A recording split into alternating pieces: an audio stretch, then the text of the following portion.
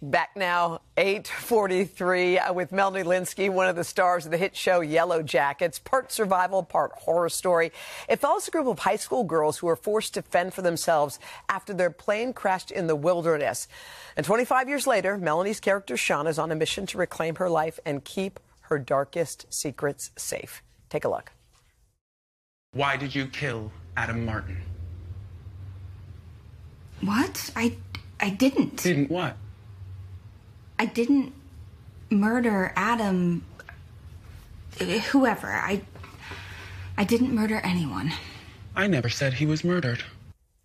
Oh, girl. Oh, people have been waiting. There was a real cliffhanger at the end of season 1, and people are eager to know what's going to happen in season 2. Yes. How do you think they're going to feel about how things unfold? I think people are going to be happy. Yeah. It's pretty crazy. The first script, I was like, this is great. This is a great return. And then episode 2 just goes. Boom. It's just wild. Yeah. Well, you are really hitting a stride in this moment in your life. Yes. I feel like you sort of found your voice. You found these great roles. How do you feel at this point right now, at this moment?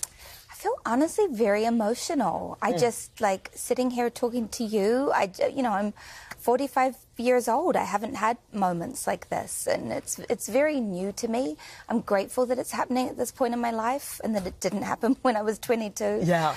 Trying to figure things out. But it's hard. I've been under the radar for a long time, and I think I was comfortable there.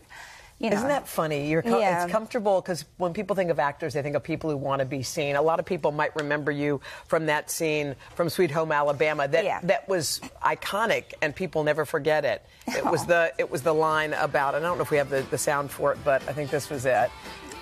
Let's play it. Oh my God! Look at you, all fancy. You look like you just stepped out of a magazine. Oh, well, thank you. Look at you. You have a baby.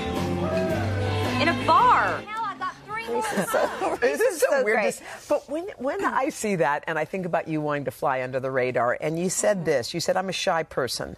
I'm not a person with a big resonant voice or a big presence. Don't you think that's kind of interesting in this line of work? It is. I mean, some actors are truly, introverts. Yeah. I think for me, it's easier for me to get into someone else's skin, and I feel a freedom that way. I feel a freedom when I have lines to say and a costume on and something to do where I don't have to be so acutely self-conscious. Yeah. And the roles that you're taking on now, and what I love about what's happening in your life now is you actually have a voice and you're using it. Thank you. I think often we sit back and let things roll off, but there are things in Hollywood that come up from time to time, and body shaming is among them. And you are like, I don't think so. I'm going to clap back on that. Tell me about that. I just sort of feel like it's the year 2023. Are we not in a place where we can accept that people have different kinds of bodies? Yeah. Really? Like, there's still a lot of people with, like, slender, wonderful bodies around on television. Just let there be a couple of women who represent the vast majority of women in the world. I just don't really understand what the issue is. Yeah. And I'm just over it. It's exhausting. It is exhausting. Yeah. How do you think you have survived in Hollywood all these years with all of that kind of pressure? I'm sure you've heard it. We've all heard it if you're in any of these kind of industries. Yes. I've tried to be kind to myself. I'm very lucky to be in a great relationship with somebody who just loves me unconditionally and makes me feel beautiful, in sweatpants, literally.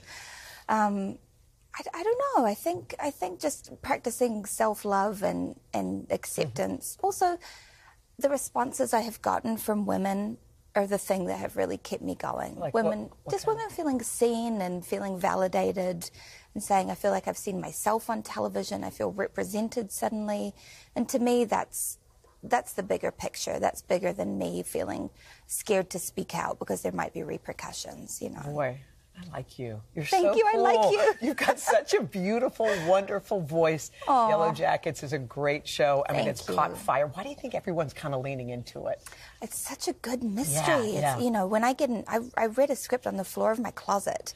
I honestly, as soon as I get it, I'm just like, let me read this. I love it so much. And I think it's also nice for people to see a group of women in their mid-40s who are just kind of real women going through some traumatic times. Yeah, well, yeah. Thank you so much for sitting here with us. I'm so glad I got you. to speak to you. I hope everybody checks out season 2 of Yellowjackets. It premieres Friday, March 24th on Showtime. Thank you. Thank you so much. Such an honor. That was great.